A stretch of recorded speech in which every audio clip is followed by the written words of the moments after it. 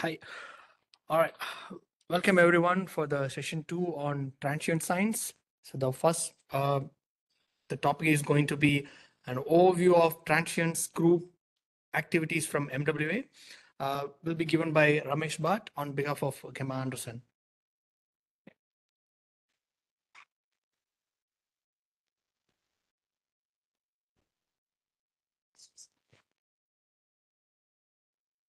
Good morning, everyone. I hope everyone can hear me. So it's me again, but this time I am representing Transients Working Group Chair, Gemma Anderson. So I'm going to be basically proxy for her and going to walk through the slides that have been prepared by Gemma. So if you have any questions on organizational or other high-level activities, please feel free to direct them to Gemma, and her email is here. Okay, so the transient science is one of the activities that MWA set out to do from very early days. In fact, many of you might recall this science description paper by Judd Bauman and the team, which came more or less around the same time as the Tinghe et al. MWA description paper.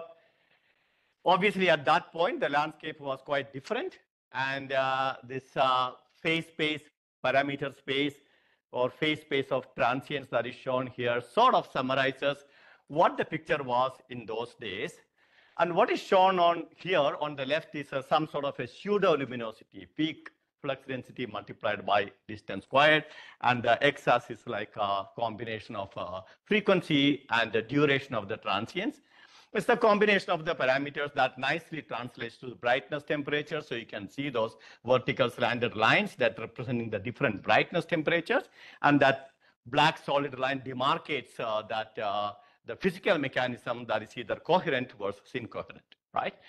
So that big island there is pretty much, the pulsars, my favorite class of objects. And you can also see things like crab pulsars, nanosecond duration, microsecond duration. So those were like the main dominant class of activities in those days. And of course, there were like quite a few others, one which was sparsely populating the right side of the space. So the idea at that point with the MWA to do like transients on a whole range of time scales, like tens of seconds, or starting with 8 seconds, then minutes and a week kind of a time scales. And those red lines essentially show the kind of sensitivity that you can reach for different locations, like from very close by objects like a 10 parsec to all the way to extragalactic distances like a gigaparsec.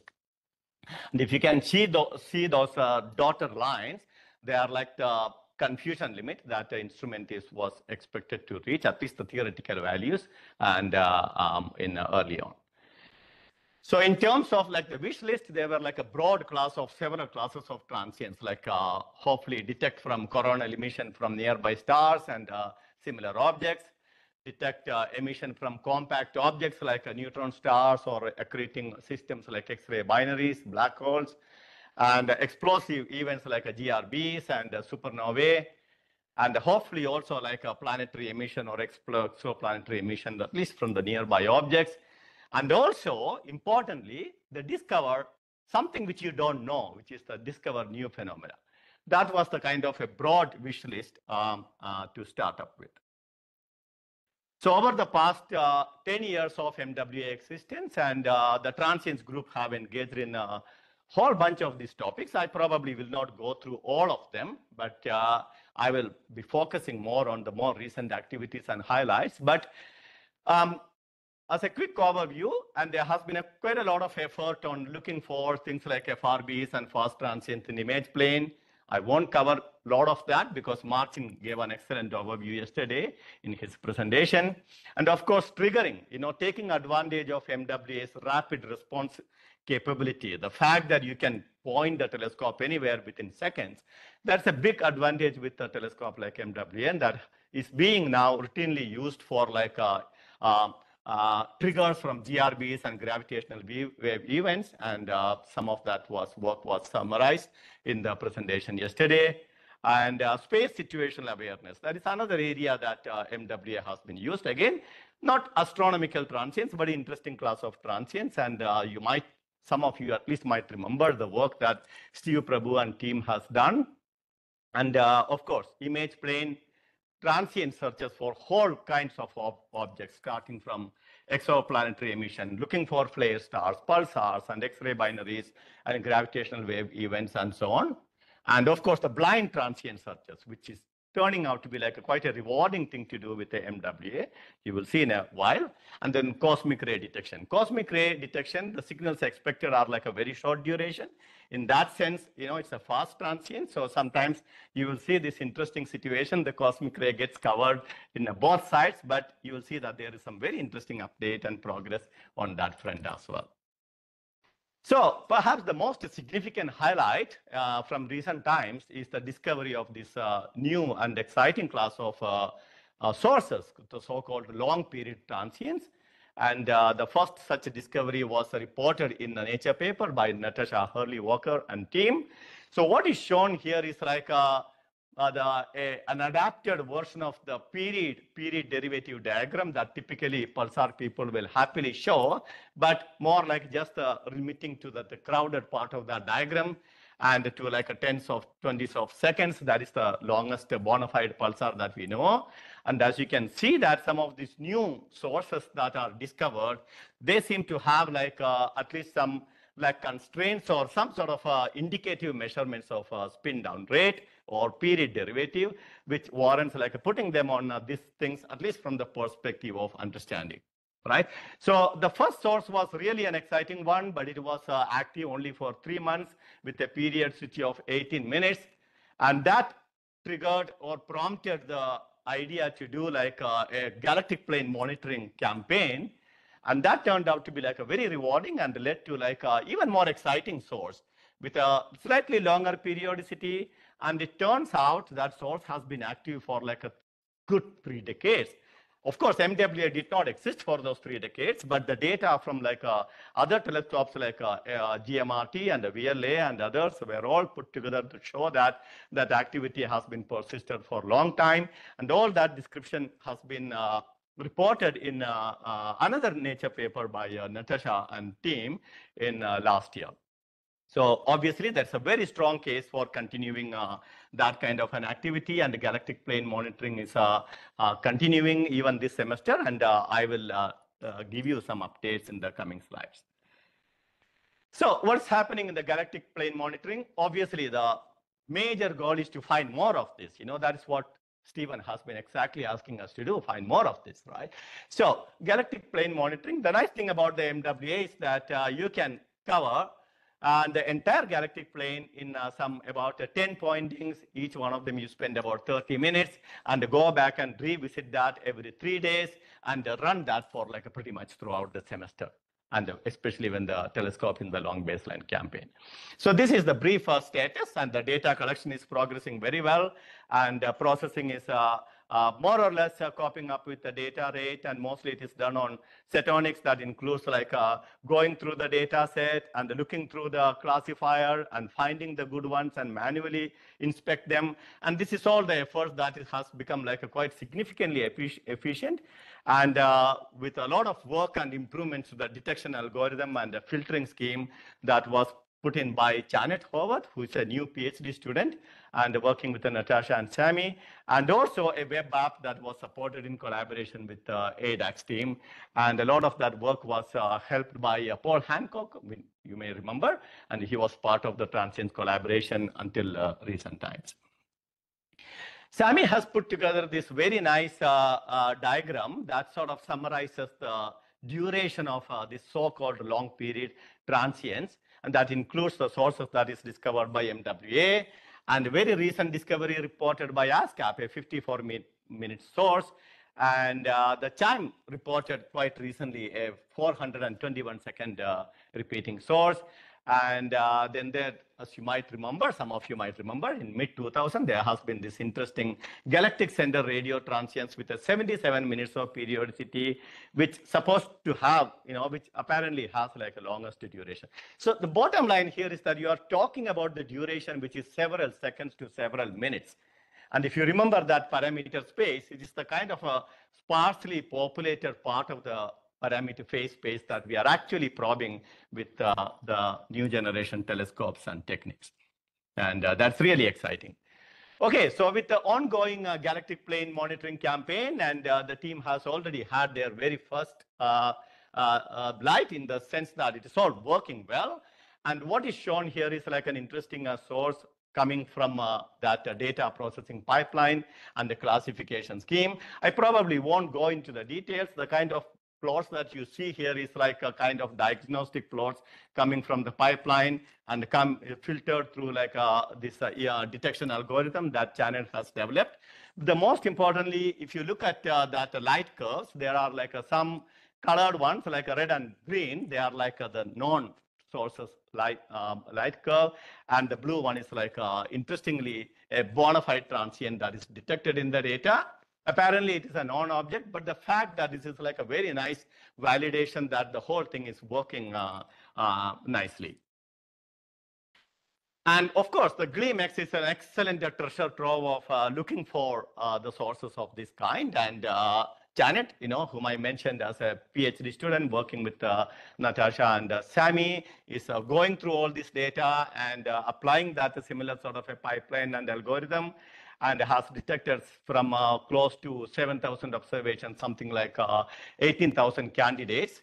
And these are the candidates that you will have to manually expect to apply some further scrutiny. So every single blue dot that is shown here is like some sort of a candidate that is coming from the pipeline.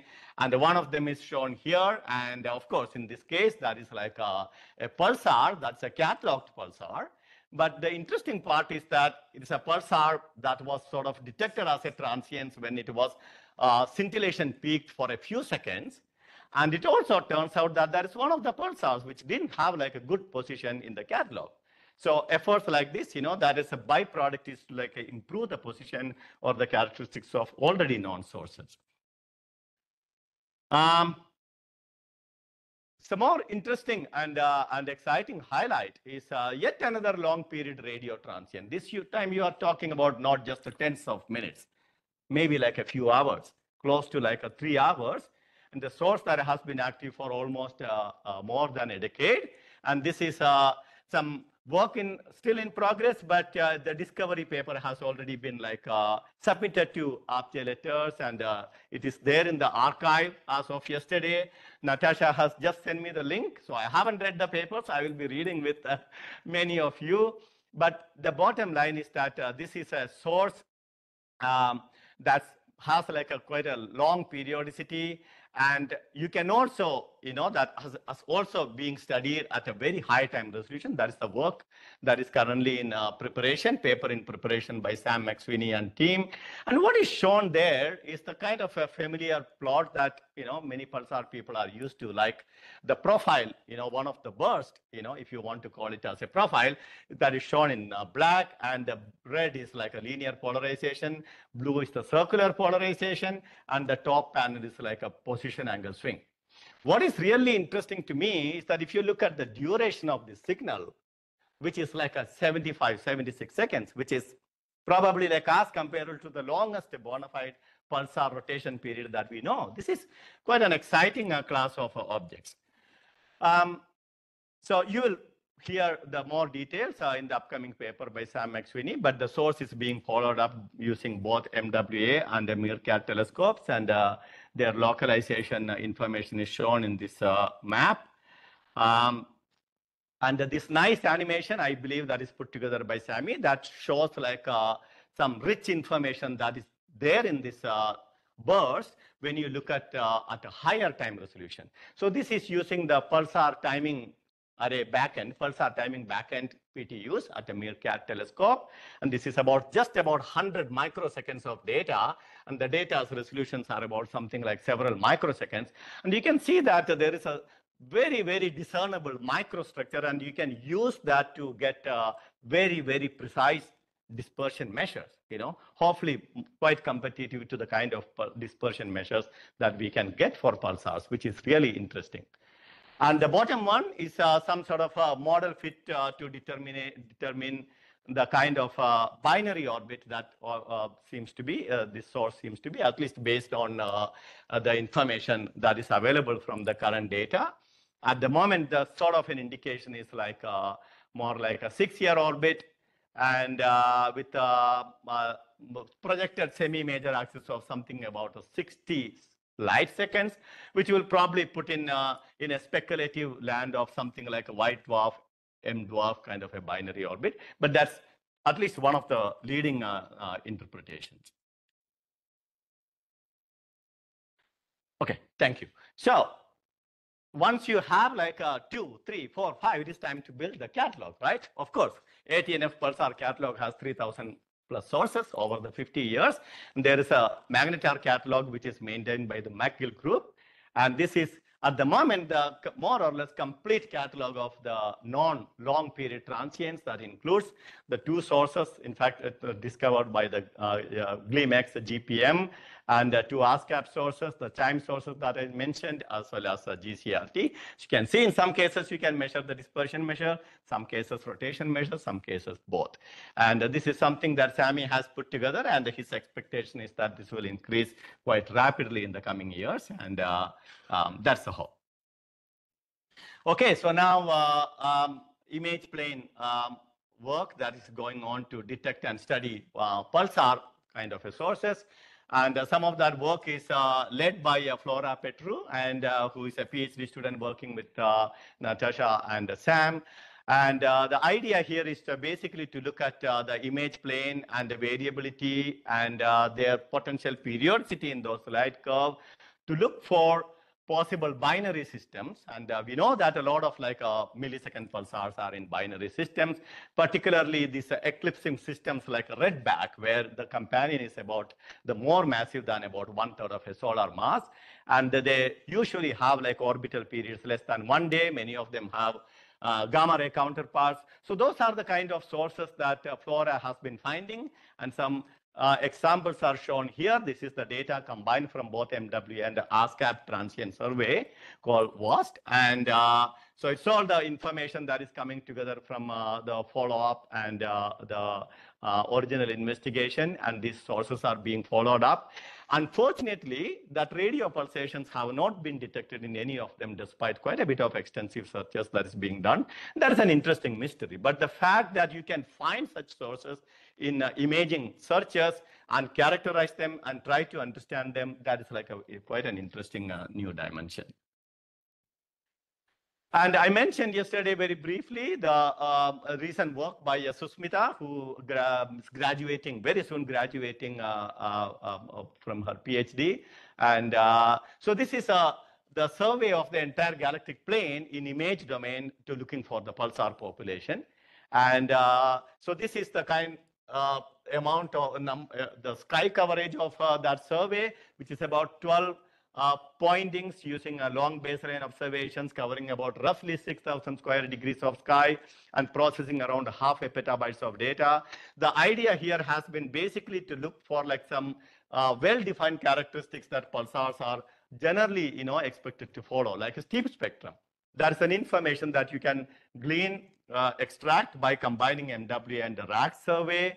And that gives you like quite a significant selection criteria based on the spectral index.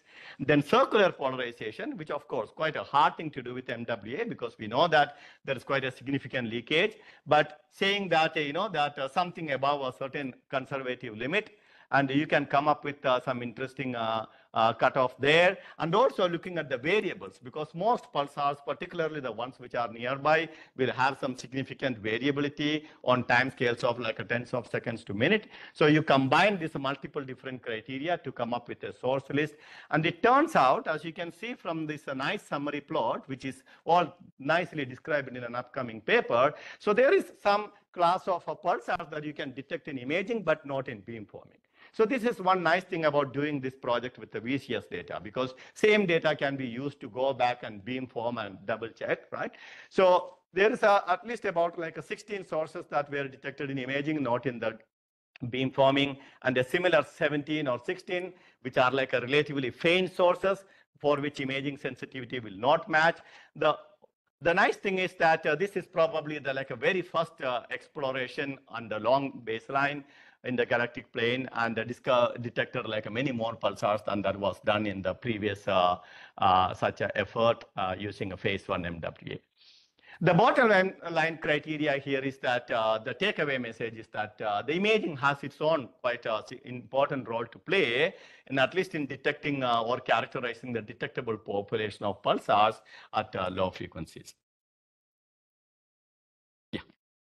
Okay, this is probably one of my favorite slides, and you will see why. So this is an interesting source that was detected as an imaging transient in GleamX data.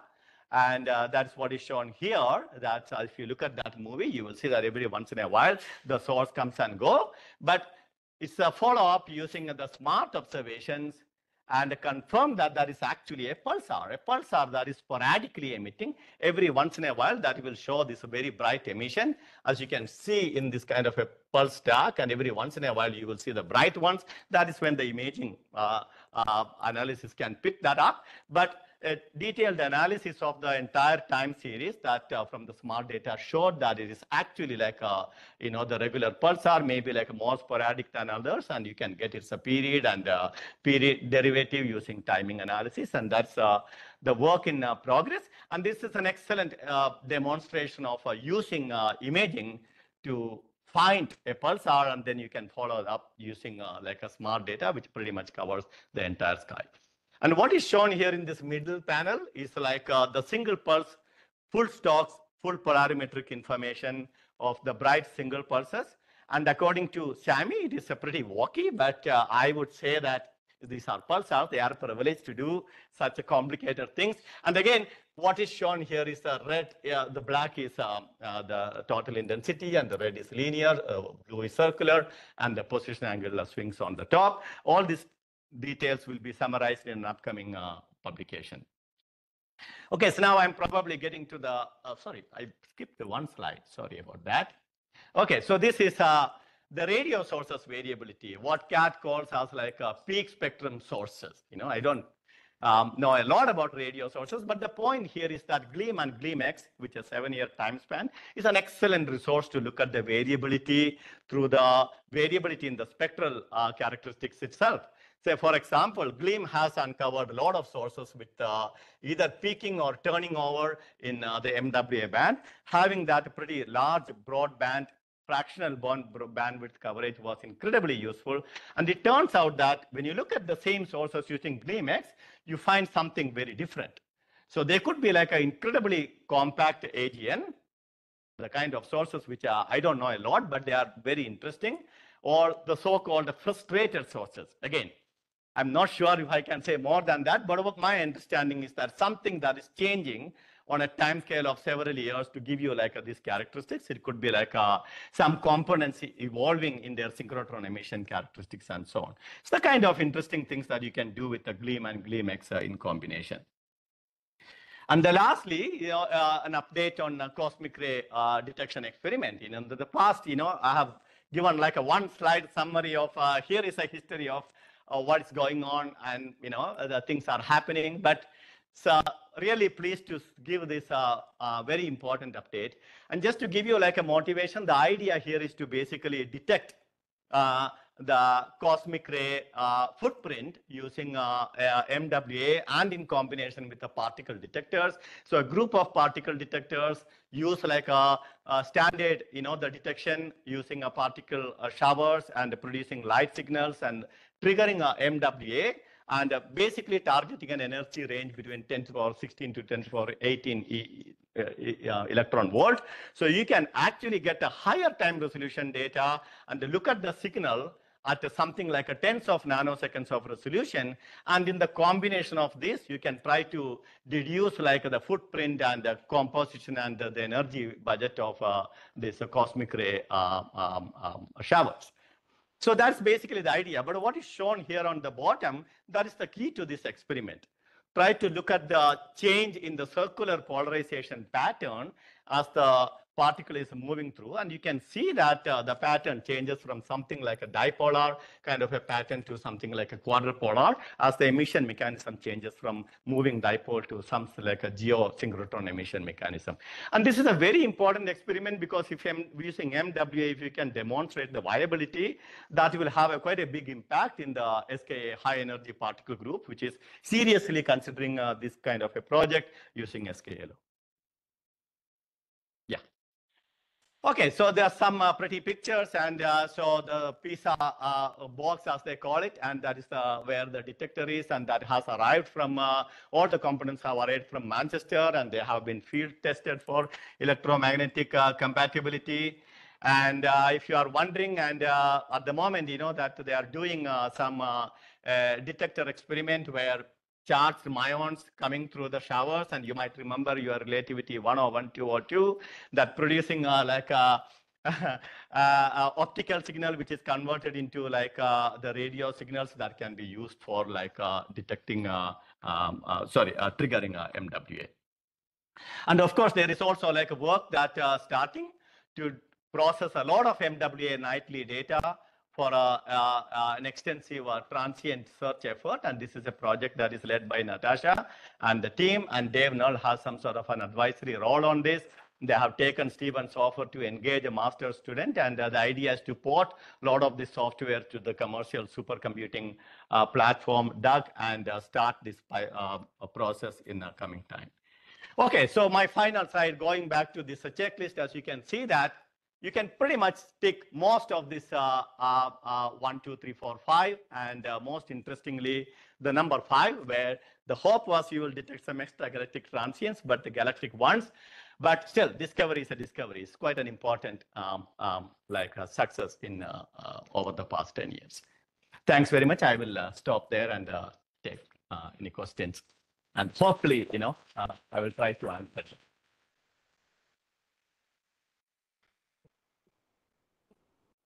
Questions on room?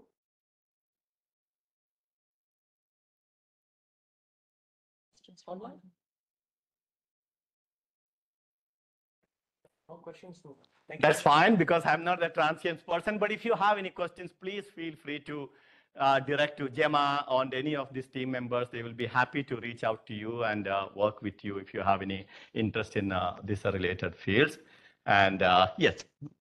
Sure. Thank you. Yeah. I'd like to thank Zoom Air for the presentation on. I get the. Thank you.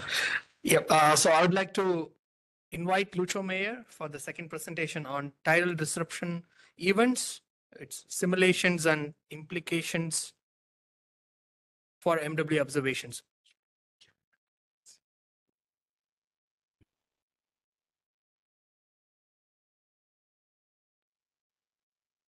Do you hear me well?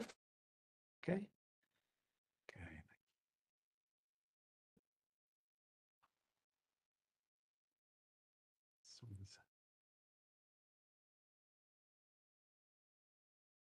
Okay, it's coming. Okay, it should be. Okay, now it's up. I think, yeah, it's good. Okay, so let me just introduce myself. So I am actually a computational astrophysicist, so I'm not an observer. So the talk that you will see is filled with some attempts to link simulations and observations, but of course is done from the perspective of someone who is more involved in the theoretical and modeling part. This is also a new topic for my group and in general for the Institute in Zurich, the Department of Astrophysics. And it's kind of motivated by the general interest in understanding the physics of astrophysical black holes, and also the interest in finding an interesting connection between what we do in Zurich as simulation work with possible applications to observations that can be done by MWA. And last but not least, I have to say that a lot of the thoughts that go into this talk were motivated by my interaction with Adele Goodwin, and when we met at the KTP program in April in Santa Barbara, and we started discussing about, what interesting things can be done in the radio when observing tidal disruption events, and what is missing from the community of simulators that can be useful to understand the next generation of observations in the radio and also in other wavelengths. So tidal disruption events, for those of you who don't know, are essentially events in which a star is disrupted completely or partially by a supermassive black hole. So a star that plunges very close to a black hole and loses its mass on one or more orbits and gives rise to transient phenomena. Originally, the TDEs were discovered in the 90s as X-ray flares with rosette, lasting maybe of order a day or so. And then after that, there's been a very increasing activity in the last 10 years because it has been realized that these sources are actually bright not only in the X-rays, but also in many other wavelengths.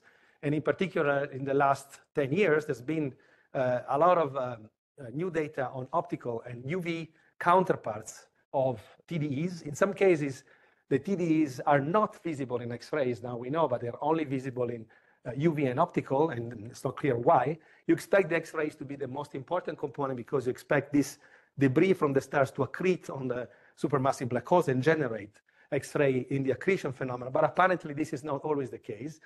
And then, even more lately, it has been found that some of them also have a radio counterparts, a radio counterpart that happens often at longer time scales than all the other types of emission.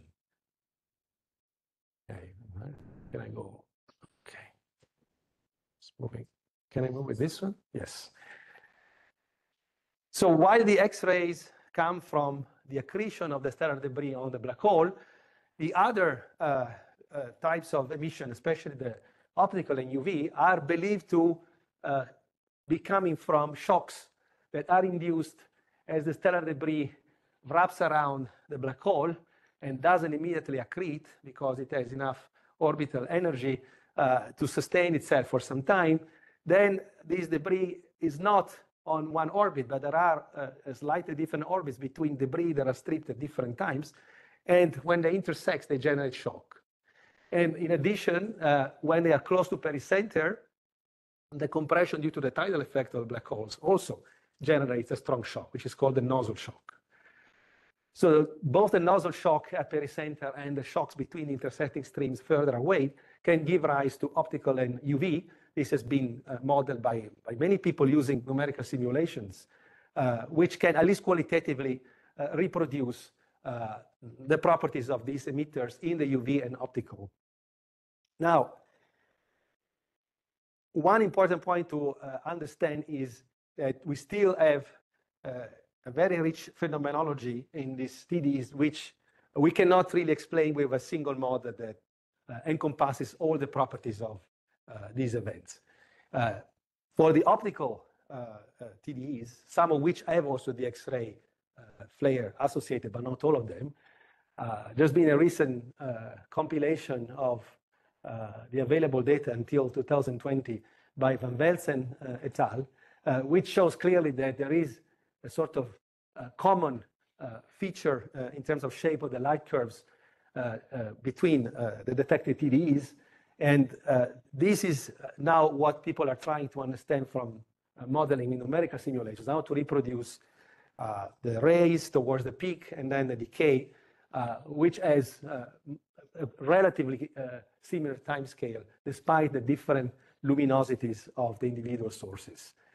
Now, the interest in TDEs is not only because you want to explain these transient events and understand the physics behind them, but also because if we understand the physics behind them, we can understand a lot about black holes. And it can be really a very powerful probe of very key aspects of black holes, which we don't know well enough. One of them is the mass of the black holes. The peak luminosity for the X-ray flare is very directly connected with the mass of the black hole. In the case of the optical and UV emission, is not really directly connected, but there is modeling involved to show that there is also correlation in that case. And in addition, most of these TDEs, initially all of them actually, were discovered in galaxies with no active galactic nuclei. So somehow they are a way to render the black hole at the center of the galaxy visible when it's not an accreting black hole in normal circumstances. So they're really like a way to pinpoint a population of black holes that is much larger than the population that we know now, the population of dormant black holes. And in addition, the TDs can be very luminous. The models show that the TDs can be very luminous around low mass black holes. So they can also be a way to pinpoint the so-called intermediate mass black holes, which are still a very elusive population. We still don't know how common they are. And so this is very interesting for a lot of applications also to other fields, such as gravitational wave detection, because intermediate mass black holes will be one of the main sources for the next generation of intermediate gravitational wave detectors, such as LISA. Now, despite all this interest and all this new data, there's still a lot of uncertainties. And this idea of the shocks plus the accretion kind of explaining most of the features is still not really completely successful. And when it comes to looking at other wavelengths, the situation becomes even more diverse and difficult to put together in a simple description. And I'm talking about the more recent discoveries of TDs that have radio counterparts. Adele Goodwin is one of the people who is doing substantial work in that area. There are, I think, today of order about 20 sources or slightly more than 20 sources that have been observed also in the radio. And these are typically emitters that show the radio counterpart only at timescales longer than the flare timescale for the optical UV and X-rays. So we're talking about timescales of years after the main flare has occurred. And so they have to be found by just following up known sources. That's the obvious thing to do. But more recently, also some very prompt radio emitters have been discovered, which have a radio counterpart almost coincident with the optical peak luminosity. So there is a huge diversity, and this really makes it very difficult for theorists to make sense of all of this, but also needs more data to become more clear. How the radio is produced, especially most sources are actually relatively low luminosity, and they are believed to be non-relativistic. So they're probably the result of outflows produced from this debris disk, maybe due to the effect of acceleration by the black hole. These outflows are essentially broad jets or outflows produced by interaction between streams that then move out of the main debris disk and interact with the interstellar medium, and therefore the synchrotron radiation that is observed in the radio might be produced at the interface between the outflow and the surrounding ISN, which explains why it's lower energy than the emission that comes really close to the debris and the black hole. Now, again, this is all to be proven, so it's not at all shown that this is the correct model, but what is clear from the data is that there are some features that make it very interesting also for following up with MWA, and one of them is that most of these radio counterparts of TDEs show a progressive shift of the synchrotron spectrum to longer and longer wavelengths with time. Timescale is longer than a year or so.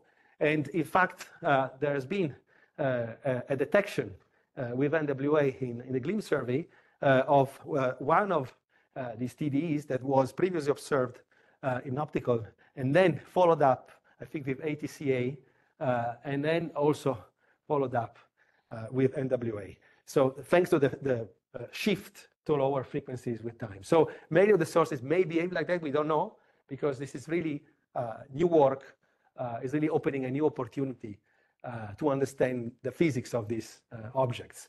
Now, if it's true that there is a common late radio emission associated with these TD flares, then in order to model it, you have a huge, huge challenge. The reason is that the current simulations done with the current codes that people have available have a hard time to even model just the first phase the luminosity in the optical and X-rays raises to the peak, which is of order days. And here talking not about days, but we're talking about years. So if you want to really understand the evolution of the sources from beginning to end up to the phase of the radio emission, you need simulations that can describe accurately the dynamics and the hydrodynamics on very long time scales. This becomes essentially impossible with the current codes. And just to give you an idea, the state-of-the-art simulation that was published by the group of Nick Stone in Jerusalem a few months ago on Nature, which is done with an AMR code, with a rich code, can only follow the initial 10 days of the evolution of the TDE source. So from the beginning of the emission from shocks and X-rays due to accretion up to the peak in the luminosity in the optical. So that's about 10 days. So we are really very far from being able to model the radio emission at later times. But you also have problems with the physics involved in the simulations, which still miss a lot of effects. They don't have a complete radiation transport modeling. They miss the potential effect of magnetic fields and so on. And they miss also the interaction with the ISM envelope, which maybe, based on the current ideas, might be crucial to explain the radio emission. However, why we come into this game is because in the last few years, we have developed a new code with a very large team of people across astrophysics and computer science. This code is called the SPH-EXA code. It's a smoothed particle hydrodynamics code, including also a very efficient gravity solver, which is also part of the SCATCH consortium. And this code now is finally in production mode. So we have started applying this in the past year to many different problems. And this is just the core team is showing you how many people are actually across the different domain science aspects of the code. And because of the very strong involvement of computer scientists, we have been able to write a code that is basically native on GPUs, both for the hydrodynamical part, the SPH, and for the gravity part. This is the only code at the moment that has this capability of using efficiently the GPUs, both for the gravity calculation and for the hydrodynamics. And the other aspect of the code, which is quite unique, is the domain decomposition, which is done using a combination of global and local essential trees. It uses the same structure to compute gravity. That way, you solve some of the steps in the tree traversal only once because you don't have to redo it again for gravity. So that makes the code very efficient and also optimized for both the AMD and the NVIDIA GPUs. The applications are coming up with time, but we have included enough physics now to be able to work on problems in protoplanetary disks, in galactic scales, and very soon on cosmological simulations. And recently, we got this award from the HPC consortium. That's the consortium that manages the LUMI supercomputer, which is, as you know, one of the most powerful in the world, the #1 in Europe, to model turbulence, ISM turbulence. And just to give you an idea, the code, SPH-EXA, is able to scale on the entire LUMI machine. That's basically the capability of computing at scale, meaning that your computational power scales almost linearly with the number of nodes that you are utilizing. And 10,000 is essentially the total number of nodes, GPU nodes of LUMI, and that corresponds to run about 1 trillion particles in this demonstrator test with ISM turbulence. Now, we then said, why only turbulence? Why not look at TDEs? TDEs, as I said, you know, it's a good example of something extremely challenging computationally.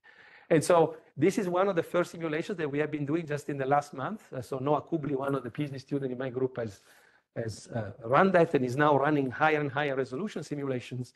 So it's just going to play the movie and then I will stop. So this one is just starting from initial conditions that were already published by the group of Cochrane and Nixon.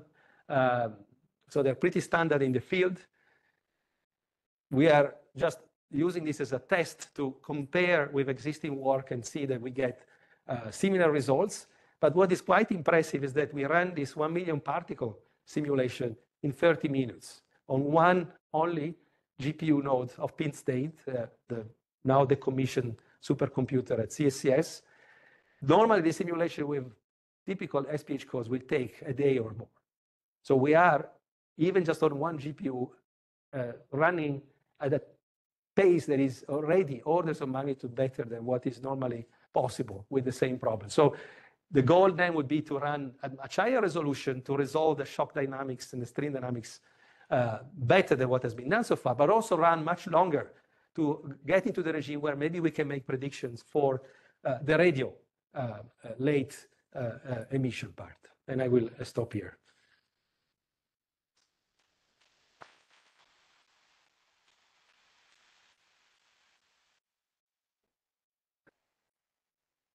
Yeah, that was a brilliant overview. Thank you very much. In order to produce synchrotron emission, you need a magnetic field.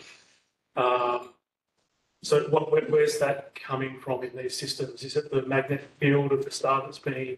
This is what, yeah, so, yeah, that's a good question. So this is one of the possibilities that is being considered. There is some work, new work, that is looking at that directly with MHD simulations, which doesn't include the envelope, of course. It just wants, they just want to understand if you assume that you inherit the magnetic field from the disrupting star, what will be the interaction between this legacy magnetic field and the hydrodynamics of the streams. So yes, you have to invoke that probably. In our case, what we have in mind as a first step is to essentially look mostly at the interaction between the streams and this envelope, maybe not with MHD, but just with hydrodynamics, assuming that somehow the magnetic field is there, essentially. Because that part also has never been done. So there's no TD simulation which includes an envelope for the ISM. Yeah. So optical neutrinos have been potentially linked to TDs. Talk about whether this provides opportunities or challenges to the theoretical framework. I've heard about that, but I mean, I have to be honest, I'm not an expert of that aspect. But in general, I think the message to take away is that despite the fact that the original model of TDs that was developed before they were observed, actually, by Martin Rees, is still able to explain qualitatively most of the features of most of the sources. There are some sources that are completely orthogonal to the standard model. And there are all these new data from the late emission that are also not necessarily inconsistent, but certainly they are an added piece of the puzzle which we need to understand. So I think it's really a field where the theoretical modeling is really at its infancy.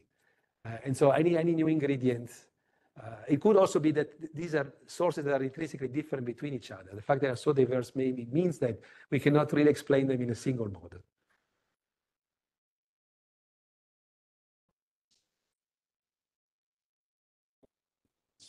I'm not sure if it's the question for you or transient folks or inspired, which is we're moving into, and the interesting thing is that the number of transients is going to become too high, almost any other instrument to follow, particularly if there's a time delay. But the MWA, that's not true. We actually have a higher survey speed then. And so you could have something where you are more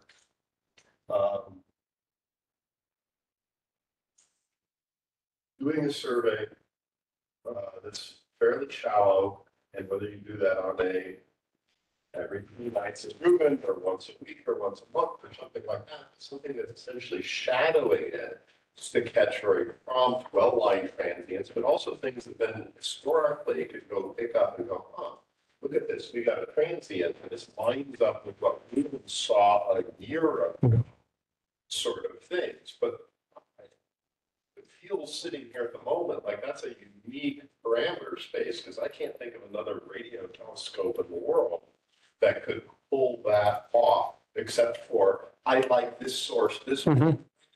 But it's, I like this kind of source, let me go follow it up, versus a, hey, let's just cover everything and see what comes out, so that you're allowed to be surprised, like we were surprised by our time scale transients. Yeah.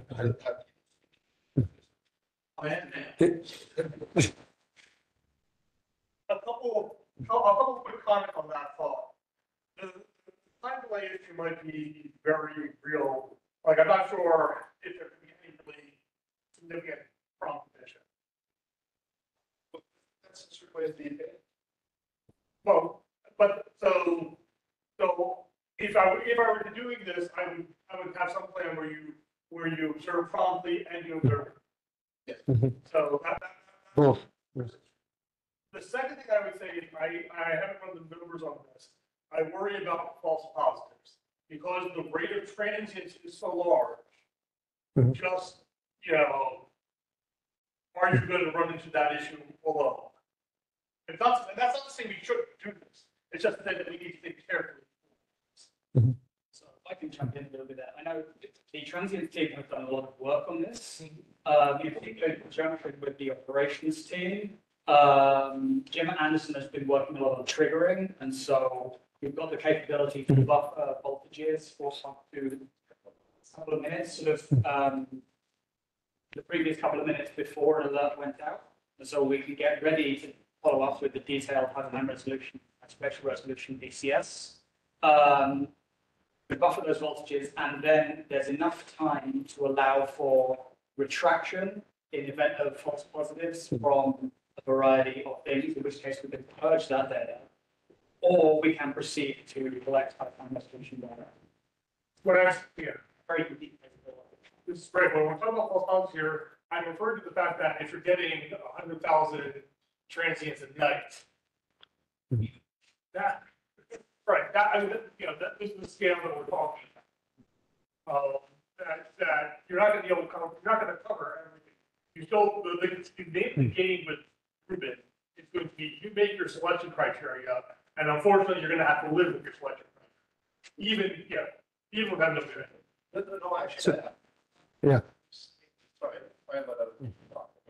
I actually slightly disagree with that because I actually think the MWA can select them all because we're not treating all Rubens. You can use, there's a phase space, there's the color information, timescales, and things like that to characterize Rubin. And so you can then sort of say, for this subclass of Rubin, do I see transients? For this subclass, do I see?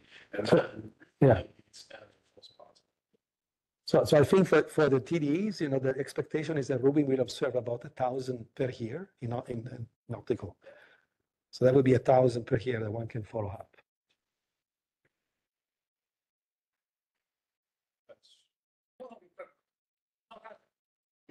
That's not a bad thing. Good. So if anyone can quickly summarize it so that the online people can. There's lots of potential here that we need to work on to determine the best possibilities. I think you can just say that, because you've got the microphone. Yes. Yes. So, yeah, you can. Okay. Yeah, well, can you do just a summary? So to very briefly summarize for those online, we've had a bit of an extensive discussion about how the MWA will match very well with transient detection from Rubin due to its unique field of view capabilities and some of the buffering capabilities. And this has started a really interesting discussion that will continue over time, and early next year with Rubin commissioning data starting to flow will be an excellent opportunity for us to start putting some practical plans into place for testing and developing our capabilities. Anything else? All right. Okay. Thank you, Professor, and give one more round of applause to the professor. Oh, thank you. Yeah. And next, I would like to call Stephen Tingay to lead the discussion session on revisiting the distributed processing of MWA data for science around the MWA consortium. What presentation is that? Discussion.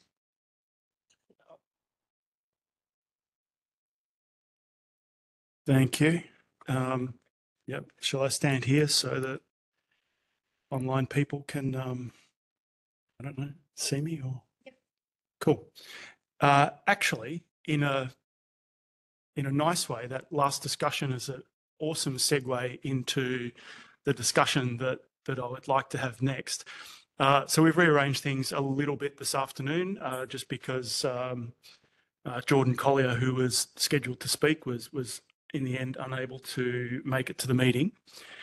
So we did have an hour after lunch for this discussion, and probably an hour was a bit too much. So that's quite good. We'll have up to 30 minutes now to maybe kick around a few ideas. So no particular structure to this, but you might recall on day one, I threw out there the idea that perhaps after a decade plus of observing and collecting an absolute mountain of data, which, to be honest, only a relatively small fraction has ever been processed or downloaded or interrogated. And when you look at the mammoth amount of science and discoveries that have come out of that processing and the interrogation of that relatively small fraction of our total data, it sort of tells me that our archive is as valuable as what we're going to get out of the next phase of operations with a dramatically upgraded instrument. So for me, the balance of value in the project has shifted from the instrument to the instrument plus the archive. The work that Natasha and her team have done discovering these long period transients, I think, is a very interesting example of the power of the archive. And this last discussion is a really interesting one. So thank you, Lucio, for triggering it, and thank you, Miguel, for picking up. I think that's an excellent illustration of the potential that we have for the future. And I think Ruben is a great example. Having a sit down and a think about constructing some future programs that generate a lot of data in conjunction with things like Ruben, I think are very, very, very exciting. I think you're spot on. You're picking up on the unique characteristics of the instrument in that respect. That will just simply make our archive even bigger. And you continue to run into that problem of you've got the data all in one place. It's monolithic. In some ways, that represents a bit of a single point failure. It's coupled to a particular set of computing facilities. And I'm starting to think that I'd like to release us from that situation. So I have not very well formed ideas about how to release us from that situation. But in basic form, at the highest level, we have 60 petabytes. We have 6 countries. It's 10 petabytes per country. That's way too simplistic. But is there a way to think about how we could organise ourselves as member nations, each with access to pretty substantial data storage, data processing capabilities, really excellent groups of people in both astronomy and in computer science and high performance computing? Can we arrange a distribution of our value in terms of data and data processing around our countries and around our facilities in order to really maximise the amount of science that we get out of both phase 3 and out of the historical archive? So had some pretty interesting and useful discussions with people from the MWA countries over the last few days around this particular topic. Been really interesting. And I detect a bit of enthusiasm for some thinking of this nature. And the other thing that's coming towards us as well is the SKA, and it's really interesting that most of our member countries those of us involved in the SKA, sorry, Miguel, starting to are you though? Are starting to grapple with the relatively near-term future now where MWA scale data sets will seem trivial. We've got to grapple with something a lot bigger in not too many years down the track. And forming up around that thinking are the SKA regional centres in each of our countries, many of which have some substantial resources and need to form up some activities that take us from here and the precursors into the SKA. So some interesting discussions around how those particular investments and motivations could be leveraged as well. So last night we had the board meeting, which is good. And the board has asked me to put together a bit of a task force or a working group across our science community and across our member countries to go beyond, what I've just pretty vaguely described as some sort of ambition, and work towards writing something down that could potentially be actionable. So discussion session here is an opportunity to sort of put that out there for you, to get you thinking about what this might look like, and perhaps any of you as individuals who might have a passion for thinking about and answering these types of questions might like to get involved. So I put that out there, and it's a discussion session, so it's not for me to talk for 30 minutes. Hopefully people in the audience are forming some thoughts and having some ideas about how we might do this. On day one, Thomas gave a great talk, and he loves the concept of bringing the compute to the data, and I think that's fantastic. I'm also a bit of a fan of bringing the data to the compute. In the very early days of the MWA, in like year 1 or year 2, our archiving system was set up to automatically mirror data to multiple locations. I think we had mirrors in the US, we had a mirror in New Zealand. Where else did we have mirrors, Greg? Within Australia, we had multiple mirrors. So 10 years ago, we were mirroring approximately a petabyte of data. If we can't recreate that 10 years later, there's something seriously wrong with our systems. So I think we should think about a combination of compute to data and data to compute. Greg gave a nice example of what Canada is doing with Meerkat, where you're taking the compute to the data. So that's a very nice concept.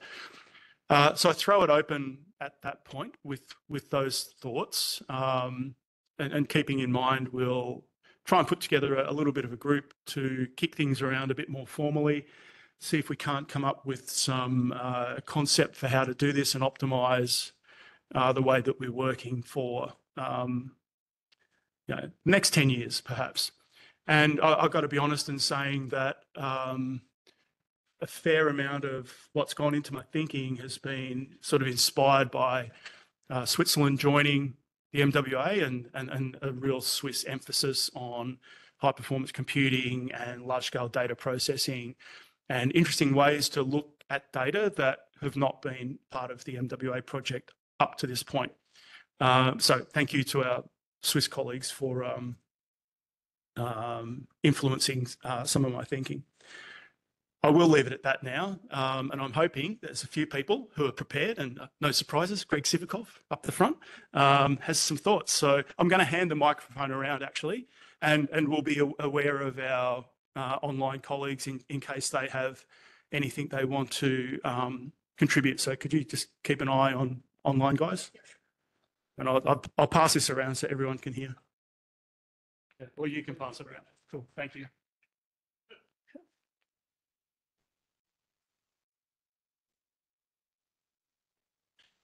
So You mentioned 60 petabytes. I think that's too small by probably a factor of 3. I'll explain why. First off, best practices typically means that you have a copy of your data in 2 physically distinct places. And I think that's not a bad idea for data we can't reproduce.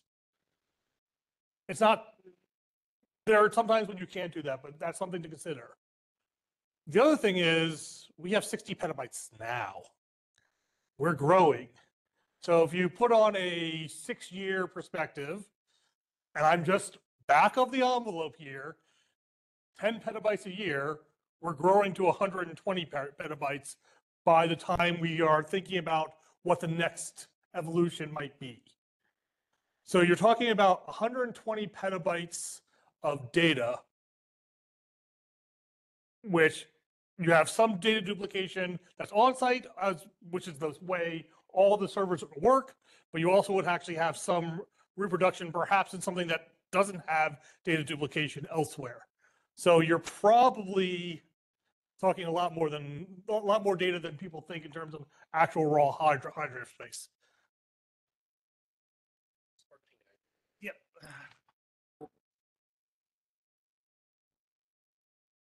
Sorry, I should have. I both agree, but it's also been fascinating for me to watch.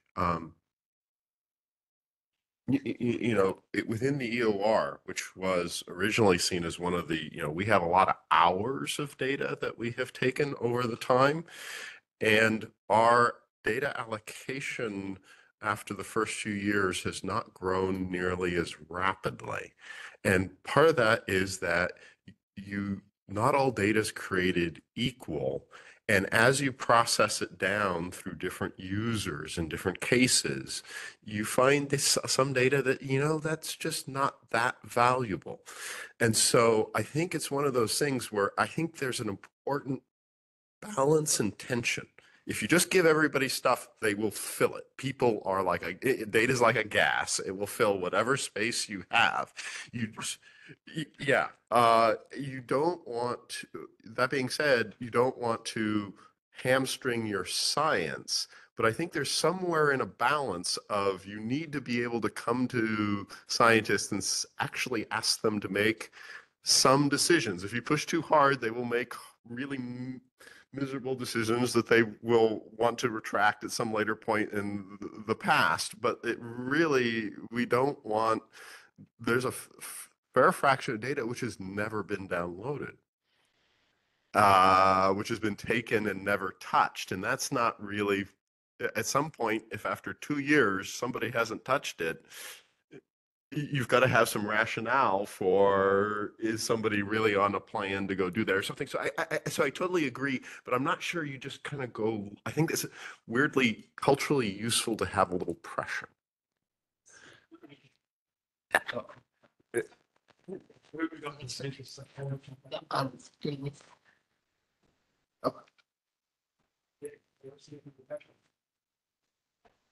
All right. Is that? Can you hear me okay? Yep. Super. Yeah, okay. Go ahead. Thanks very much.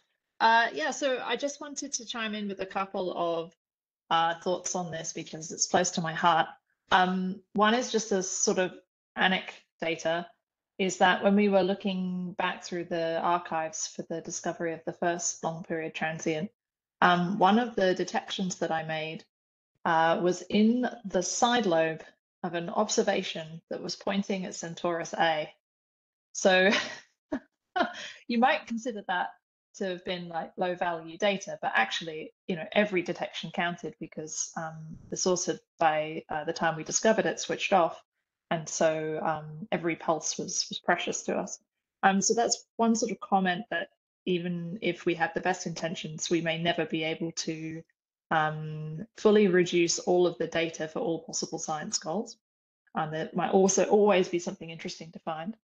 And the other thing I'd like to throw into the discussion is just that I think that a lot of the teams have made fantastic progress in quality assurance and quality control. I think Redeemer and Deb have a beautiful set of plots for the EOR. data. We have a lot of information from GleamX. It's something that I want to capture in the upcoming DUG reduction, where we'll try and get through as much of the archive as we can. And maybe perhaps some guidance from the observatory, or perhaps a discussion, a telecon, a group. I remember in the early days, we had a lot of meetings about quality, and then we just became overwhelmed with data and we sort of all stopped talking to each other. So I just wonder if, if we really can say, look, this data is crap, let's mark it for deletion. We might solve a lot of problems for the archive and, keep the best data for science.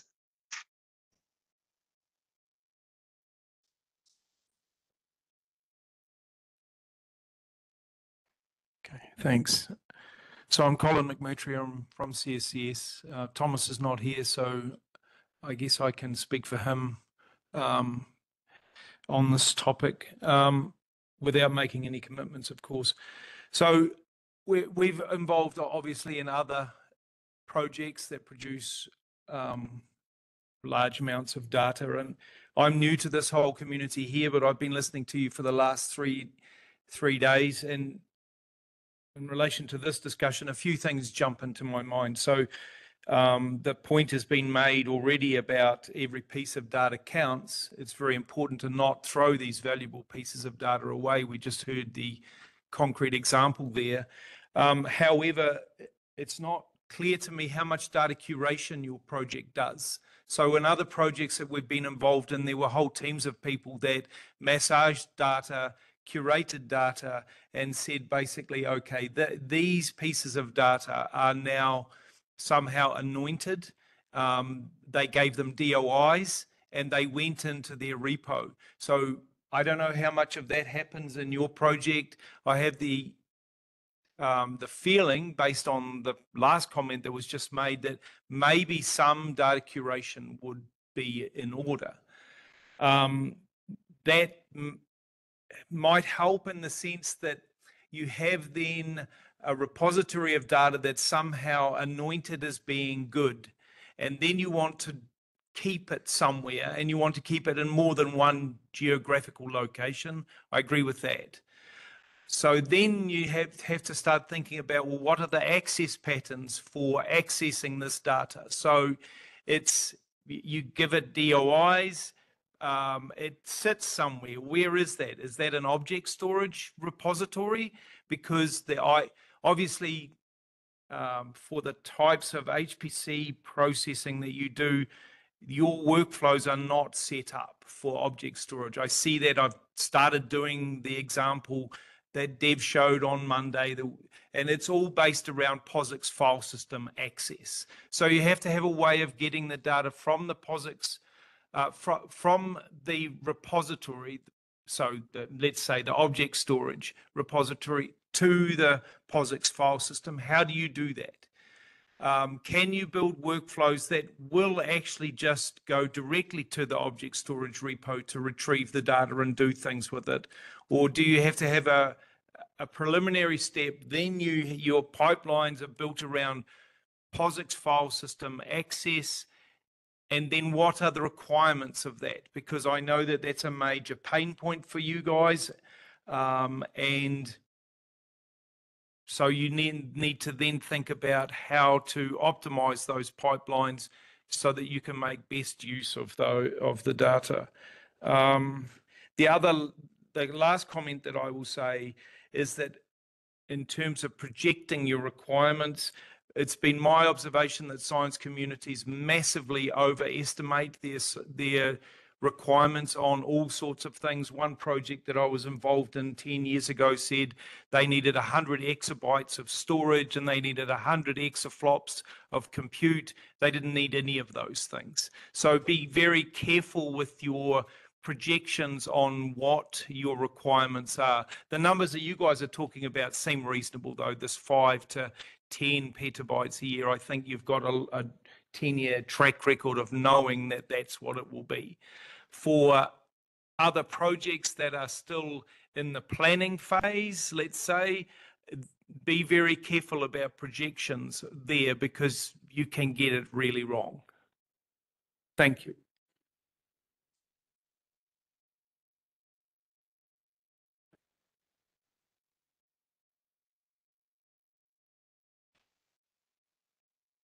Thanks for that.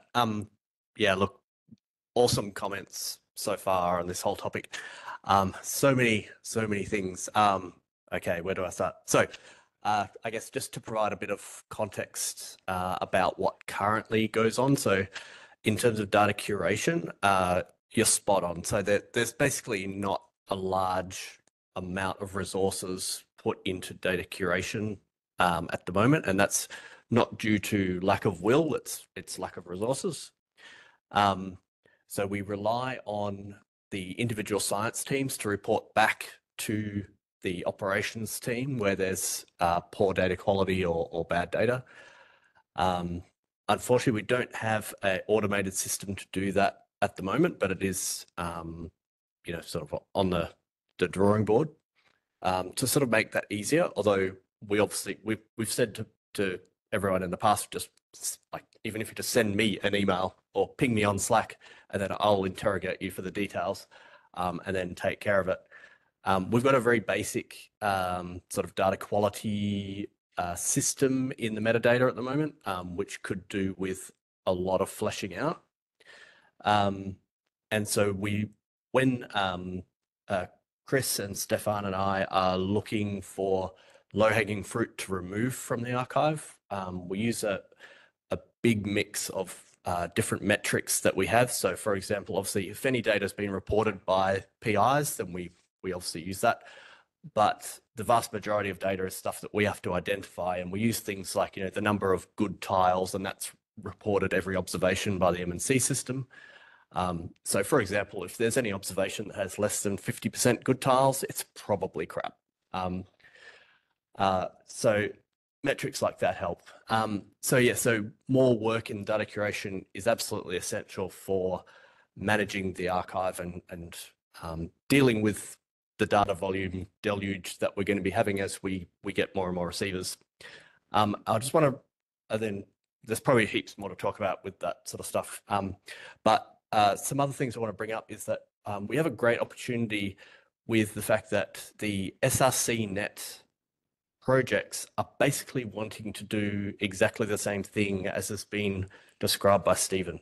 So I see that as a huge overlap in goals, and perhaps we can attach our coattails to, or attach to the coattails of SRCnet, and collaborate on that sort of thing.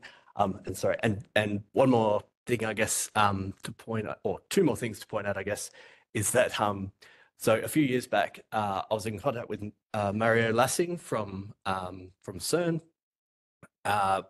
So he's basically one of the main people behind the Ruscio project, and so we started a little investigation with Pawsey to see if we could implement Ruscio as a way to potentially mirror the archive out to other areas. For various reasons, Pawsey pulled the plug early and were not very interested, and so without their support, it made it impossible to proceed with that. But I feel like that's a thread that we could pick up again as well. And the final thing is, one other piece of good news is that there is a platform called Globus, and Globus is fully supported through the Australian Research Network, ARNet, and also internationally.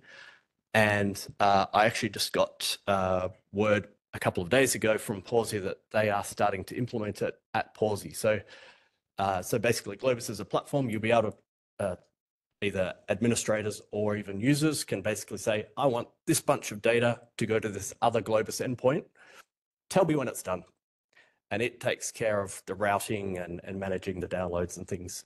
So it seems to me there's many ways to achieve what we're talking about here. I don't think it's really a technological issue. It's a resourcing issue, and it's a will issue, as well as the, you know, data curation is also that as well. What does Sorry, you got Pierre's prerogative. What does SRC mean? Net mean? Oh no, let's not get into that. Okay. Just at this particular minute. It's good. It's a good discussion for later, but it's a somewhat different discussion, sort of. Just wanted to pick up on the concept of anointing data, which is something that we do. Various subsets of our data are anointed as not necessarily understanding the ultimate level of QA for that data, for those data, but anointed as these data have high value. And those data are protected. They do have DOIs, am I right? And we can only do that when we secure additional resources to do that. As Greg has pointed out, completely rightly, many things we would love to do.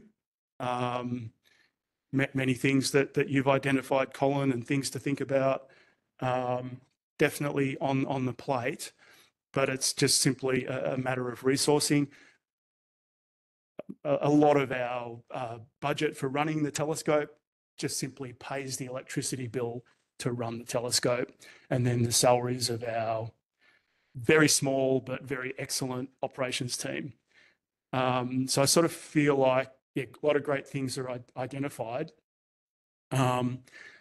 And it would be good to think about, if possible, the distribution of some of these tasks and some of these things to do across more than just the 3 or 4 people in the MWA ops team. I feel like they're not going to be able to achieve the sort of vision I'm talking about. And so maybe part of our discussion and task force, working group, whatever you like to call it, might be to identify where resources around the collaboration could be harnessed for some mutual benefit.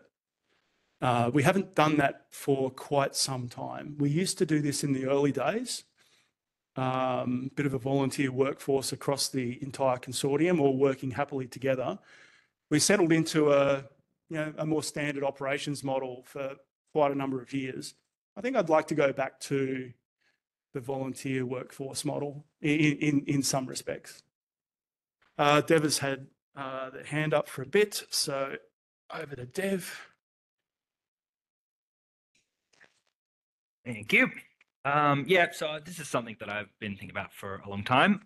So just I'll cover some figures, put that in context with a bit of a thought experiment, and go from there. So obviously this, 750,000 observations, 54 petabytes. Each observation is, roughly between 60 and 300 gigabytes of raw data per 2-minute observation.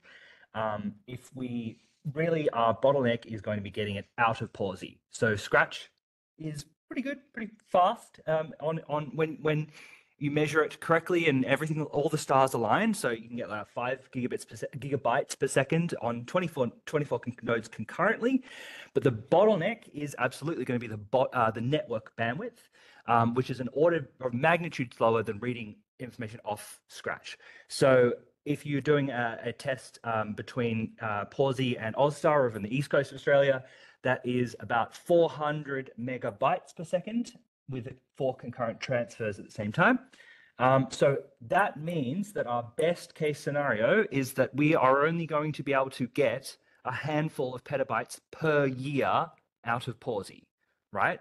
So that is our biggest factor right now with the current network, with the current infrastructure. That is our limit to distributed processing, is the amount of data we can get out of Pawsey, all right?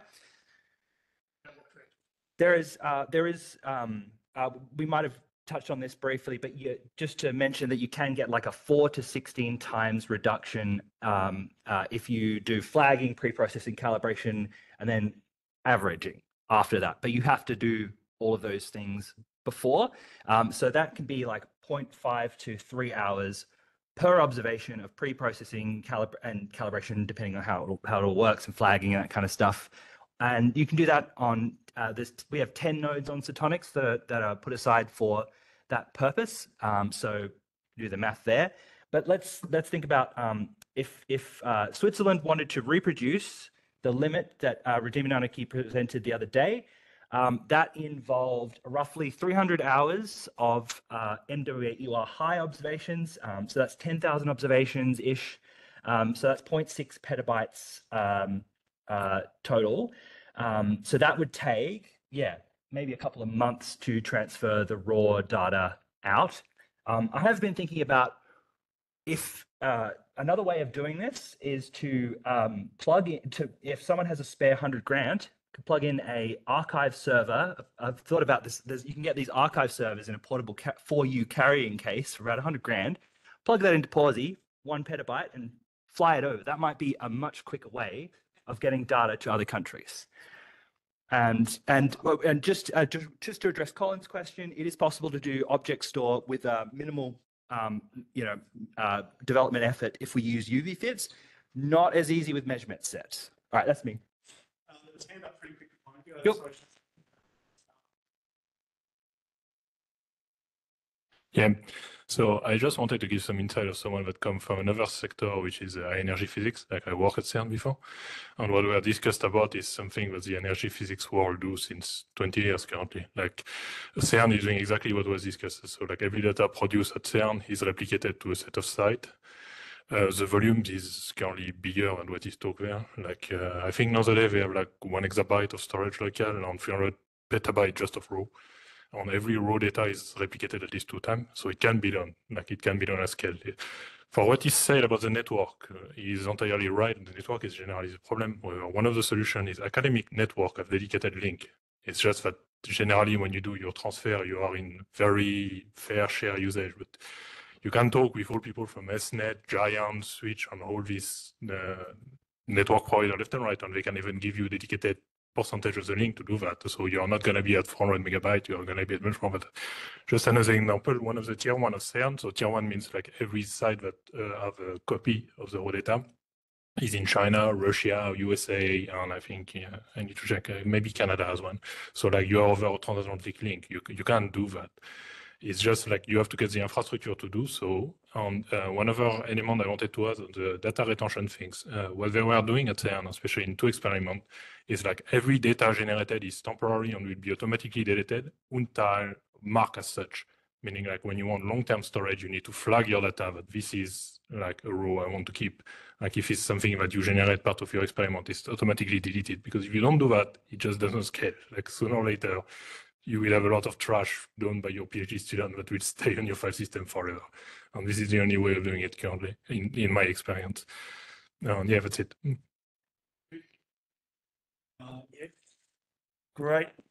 Great comments. And yeah, going back a decade, that's exactly how we did it. We worked with all the different NRENs, and they worked together to optimize all of the data transfer paths.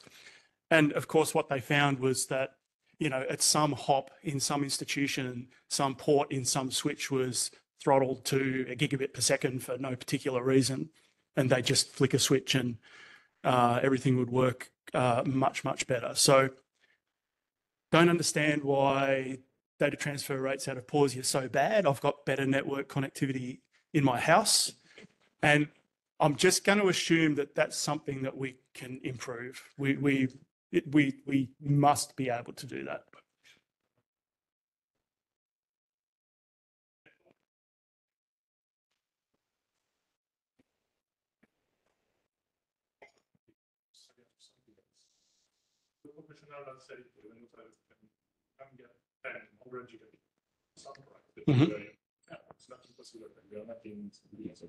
Yeah, I agree. Miguel's been busting to say a few things, so go ahead. Predating Pawsey, we moved a petabyte from Perth to MIT in 3 months. Now, it required working with the network people, but almost all the problems, there was one problem in San Francisco, almost all the problem was in the building. Once you got to a university, but the university backbone system is phenomenal. And you go, oh, a petabyte. It was too small for them to, it was free. They didn't even charge. You just called up. And so I'm not saying that that's exactly the right thing. So it is expensive in terms of people's time, but I think there are we've done it. I should shut up. Oh, no. You've always got something interesting to say. We think it's a residual hand up. Is it? Natasha's not responding. Sorry, everyone. Sorry, I'll put it down. Say again, Natasha. Yes, correct. Sorry, I should put it down. Okay, cool. We'd scheduled 30 minutes. I didn't think we were going to use it. We've run over. So I'm going to call it, but I'm greatly encouraged that there's a lot of interest and a lot of great comments, which tells me that if we pull together a group, I think we're going to get some great value out of it. So I will proceed with that. If anyone is keen to participate in that, I think let's make it as open and as inclusive as possible. Graduate students, if you want to join in the fun, feel free. It's a great topic. It's a real world problem to solve. So I'll put out a call or you can just ping me and indicate your interest anytime you want. So I'll wrap it up at that, Venus, and we'll go and have some lunch, I guess. Just a group photo before lunchtime. Hi, everyone. If I can just request you to please proceed to the garden. It's just right behind us, so I can take the group photo. Thank you.